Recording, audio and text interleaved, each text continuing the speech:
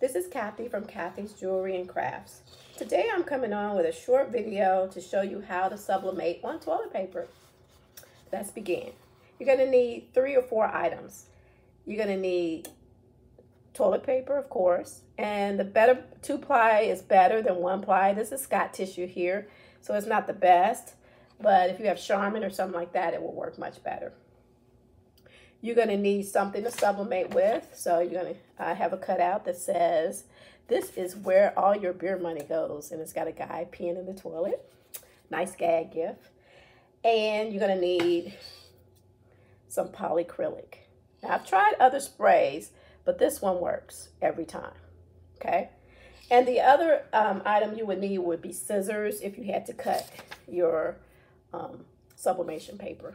All right, let's begin. So, I already have one done, but I'm just going to show you real quick how you would spray on your paper. And I have it on the heat press right now because that's where the camera is, but you can do it.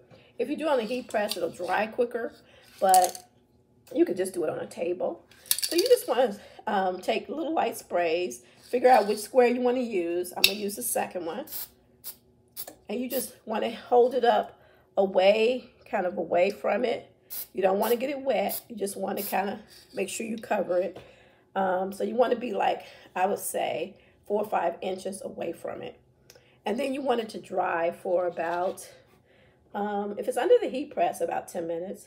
But if it's on a table or something, I would say 20, 25 minutes. Okay, I'm going to move this because I already have one done. And let's sublimate it. Now again, I'm using 1-ply tissue, Scott tissue, the cheap stuff. But you can use 2-ply and it'll work better. It won't stick or anything. Mine is going to stick a little bit. So I'm going to take my printable, my sublimation paper, and I'm going to put it right on the second square. And then I'm just going to take regular copy paper to cover it. And then I have my heat press set at 345, and I'm going to let it go for about 45 minutes. And then it should be ready. Don't forget to like and subscribe to my new channel. My motto is teaching you things in 5 steps or less. I try to keep everything really short and to the point so you're up and crafting in no time. All right, we have about 15 seconds to go.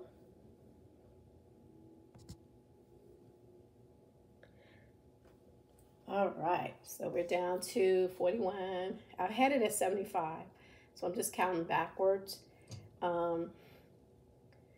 So I think we have about 5 seconds left.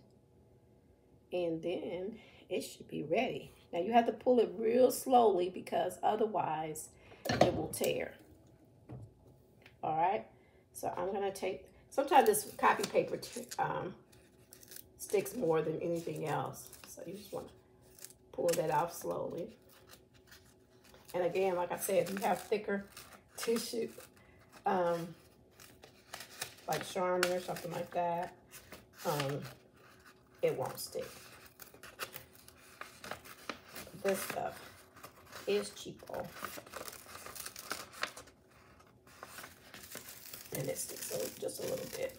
That's probably why they say don't use the first square, because I don't care if the first square tears because I did the second square.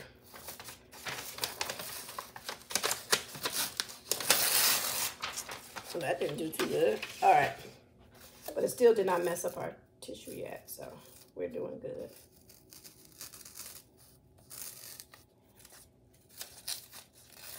All right. Now, still have it intact. Let's pull up our actual sublimation paper.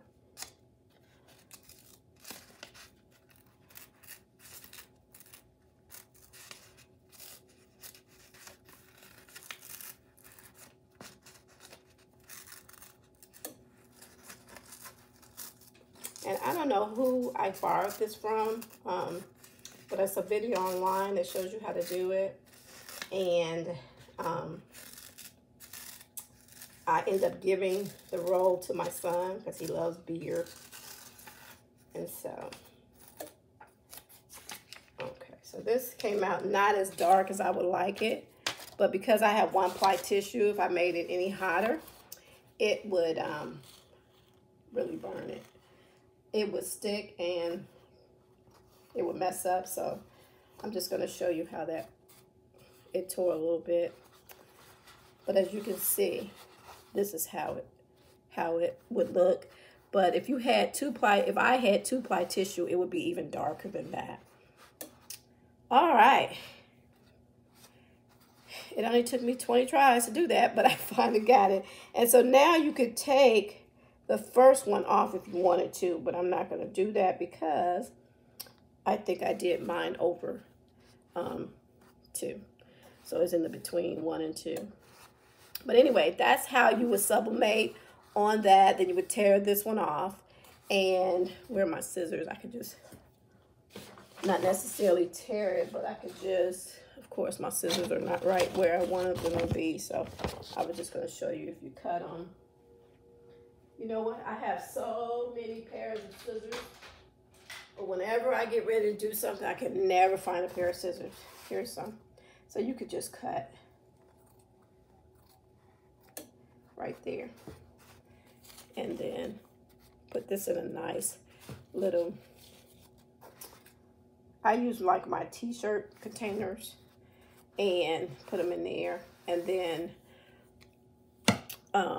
take the heat gun and melt it over it. But anyway, that's the way it would go.